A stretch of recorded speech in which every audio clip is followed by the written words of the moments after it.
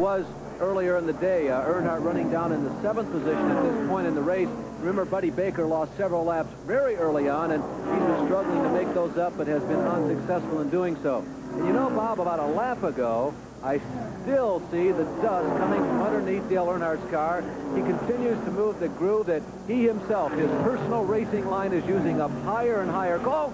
Trouble in the tri-oval. Buddy Baker coming together with, it appeared to be Donnie Allison. It was not Allison. It was another white car. Just as we were on him, Baker, fortunately for him, spinning near the pit area. Now he'll try to nurse that car back to his pit stall there along the pit row. Buddy Baker in the Uno car, crashing here on the tri-oval. Can you believe the job of driving, not only by Buddy Baker, who managed to do a complete spin and keep the car going, but by Dale Earnhardt and the others who were right there when Baker controlled his damage to the front end of the car.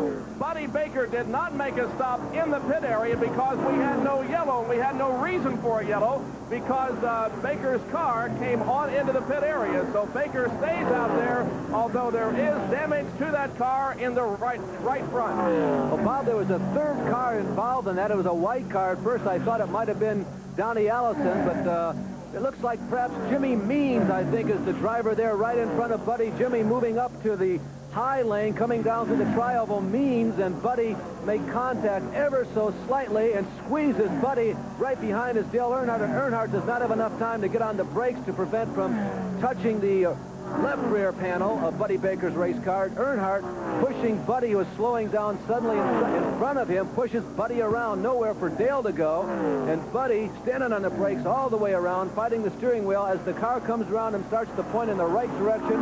Now you tromp on the accelerator. It gives you control of the machine again, and Bob, you're right. That was one fine piece of work. I tell you, and also by Dale Earnhardt and by Neil Bonnet, who was right behind Earnhardt. It was a tremendous job of driving.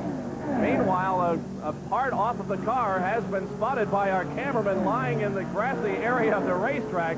This has been a tremendous race, and a lot of things have happened here in the first two-thirds of it. Well, we continued under green because of the expertise of these Grand National stock car drivers. Buddy and Earnhardt, of course, both hoped that the yellow flag would come out. There are the pieces flying off of Earnhardt's car as he leaves the tri-oval area and heads for the 33-degree banking in turn number 1. Real tough break for Earnhardt, who had run up front all day long, and we saw him running that spectacular line. There's Donnie Allison moving underneath Earnhardt. Donnie has been